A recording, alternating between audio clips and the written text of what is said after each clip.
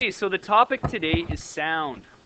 Um, we're just going to go through a quick overview of what sound is and a few things that we need to know when we're talking about sound. So sound. Um, Sound is the word we give to vibrations or waves traveling through the air that our ears can pick up. So what is sound? Well, first off, to have a sound, you need like an input of energy. So thinking about what we do, or know about what we do about waves, I don't know if that sentence made sense, but we define waves as a transfer of energy from one place to another. Okay? So when I'm talking, what is the energy being input such that the waves can travel from my mouth and voice box to your ears? Where is that energy coming from? How do we make this happen to begin with? And the answer is I and you and most people have a voice box. Okay, so what is a voice box? Well, or I believe it's also called what's it called? A larynx?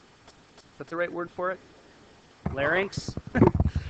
We'll just call it a voice box because we don't really care that much about terminology, right? We just want to know the physics of it.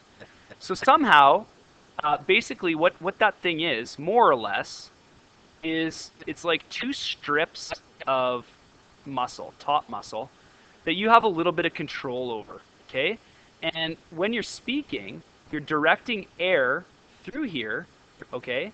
And you are modulating these things, okay? They're vibrating, and they are adding to this stream of air vibrations, okay? Then those pass up your neck. I'm gonna draw like a terrible biology picture here. Oh yeah. Well, you'll be able to tell in a minute.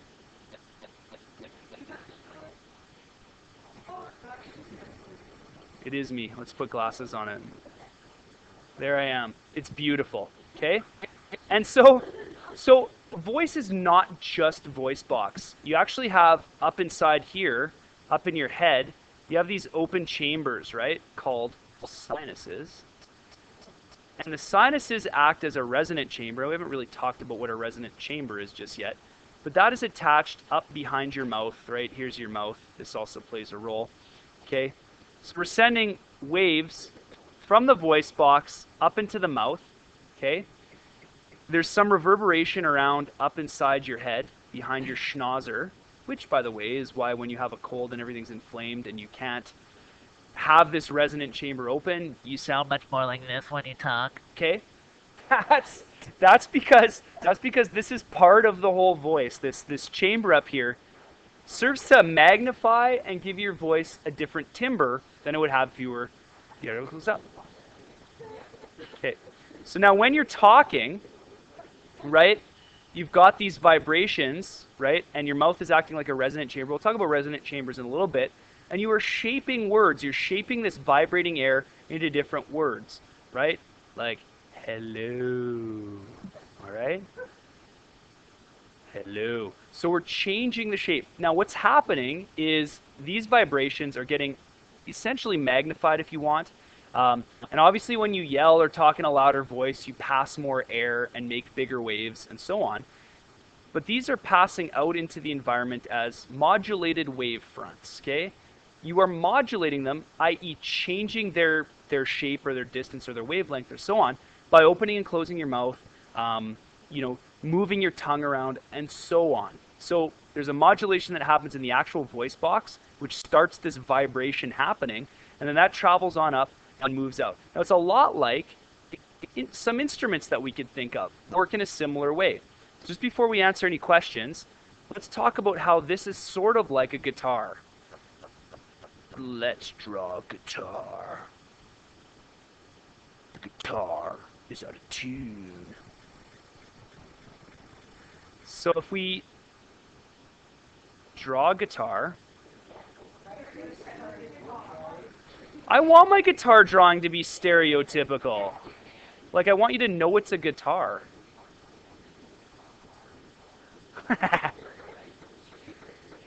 I'll draw like an 11 string like dragon guitar next time. But for now, it's just a guitar. Okay, so on your guitar, let's think about one string. Now let's think about all the interesting things that we know about sound and this one guitar string, okay? The first thing is, a guitar string, before it can do anything, has to be plucked. So often guitar players use a pick or plectrum. Plectrum? Yeah, that's right. That's how you get kicked out of the rock club. Hey, you're like, hey, throw me your plectrum. No, it's a pick. Most people say pick. So anyway, the string gets plucked, which sets it to vibrating. Now, let's think about a vibrating string. It you're gonna get a fundamental frequency in that vibrating string, right? Set up, and it's gonna be vibrating at whatever frequency you've tuned it to. Okay? So remember this, V equals F times lambda. The velocity is set by the tension in the string. So if you get a tighter tension, you actually get a higher frequency, and so on. So that frequency changes, right? So that starts some vibrations happening. And it's not just the string. What happened here? It's not just the string that's vibrating. Okay, that's weird. It's not just the string that's vibrating.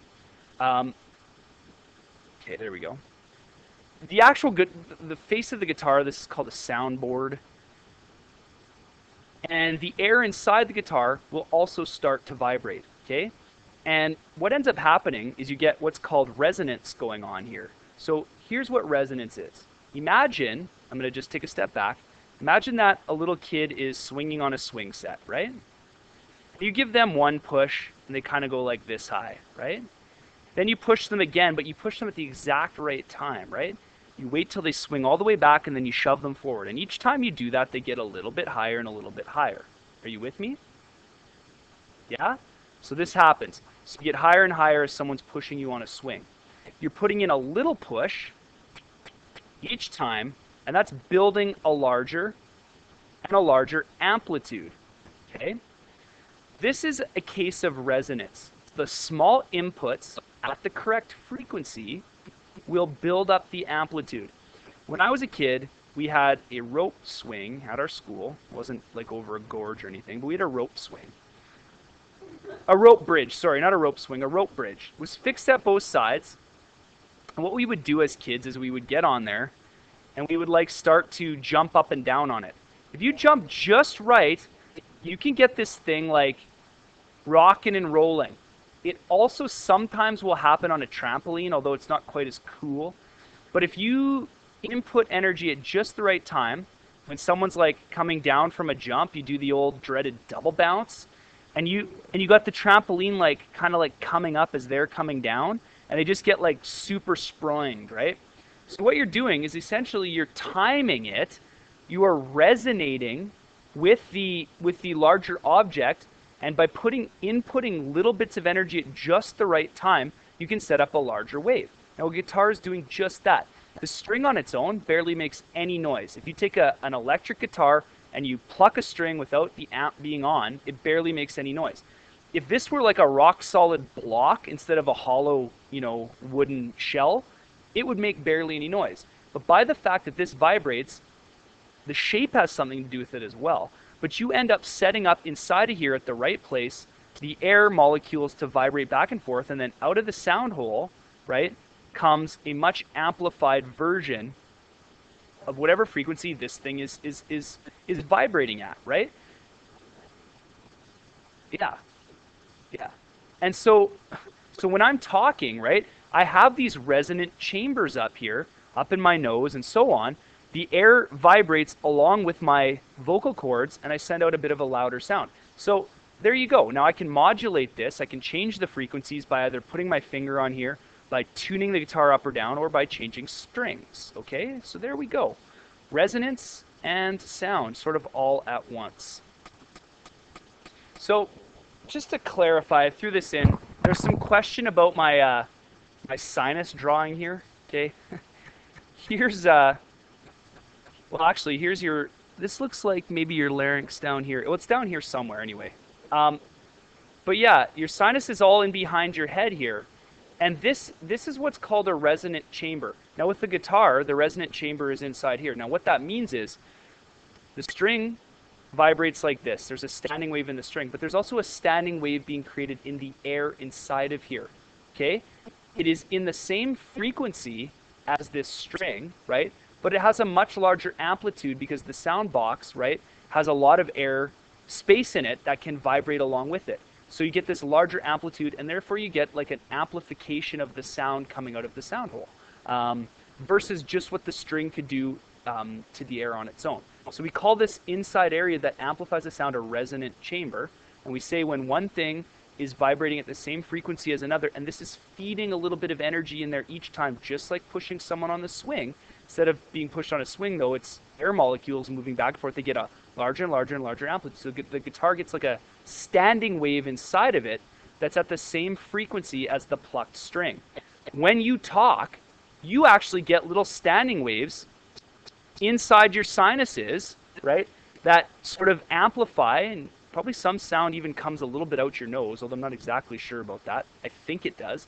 And out your mouth, okay? And it's much louder than if you did not have sinuses at all, or if you plug your nose and you talk. Like it takes away some of the sound, and you have to kind of, I think, put a little bit more effort into talking when you have plugged up sinuses. But these are like a resonant chamber to increase the volume of your voice for the given input that you have there, and to change the tone and sound of your voice. Any more questions about that? Okay, if you start to look at other instruments, a lot of them operate on very similar principles. Even something like a drum, okay? If you smack a drum, the top of it vibrates away, and usually there's an air chamber inside the drum, okay, that also starts to vibrate, and then an amplified sound will pass out of a hole, usually somewhere on a drum. With like a big kick drum, they'll usually have a hole right in the front, and that's where the sound emanates out from, okay? Cymbals are a little bit different, right? They don't have a resonant chamber, but the principle's the same. You smash a cymbal with your drumsticks, and it goes shh. Well, that is that thing shimmying, and it's sending vibrations out into the air, okay? Even me just like taking my fist and like smashing it onto a tabletop. This is what a fist looks like. It's not a very good fist, but it's a fist, all right. Okay, and you smash it on a tabletop, well, that tabletop will vibrate and sound will travel out into the air. If you clap your hands, same idea. There's an explosion of energy out into the air, rapid compression, and that travels outward. Now remember, when we're talking about sound waves, are they longitudinal or transverse waves? What are they really like? They are not transverse, in fact. Okay, remember, a transverse wave has the medium like this, and it has the waves amplitude perpendicular to the direction of travel. Whereas a sound wave is different, right? Sound wave has areas of compressed air, where the air molecules are tight together, and it has areas of spread out air. Okay? So we have what are called rarefactions and compressions. Okay? We have, I think, looked at this a little bit in another lesson, but if you want an analogy to this, if you imagine that the air molecules are in a line, okay, where they're close together, they're compressed, and then next to that, you'll have areas where they're very far apart, and so on, okay? Now, this can happen in 3 dimensions, right? A transverse wave really is sort of stuck to being in like a rope or in a string or something like that. But in the air, right, since you have molecules that can really interact in 3 dimensions, right, this can then spread out all over the place. So if I talk, right, I get this spreading out of sound in all 3 dimensions around me. So yeah, it's a longitudinal wave sound. Okay, so there's a few important things to remember. Now, we'll talk later about the speed of sound, but this is just a general background on sort of how sound works and, you know, what voices and so on.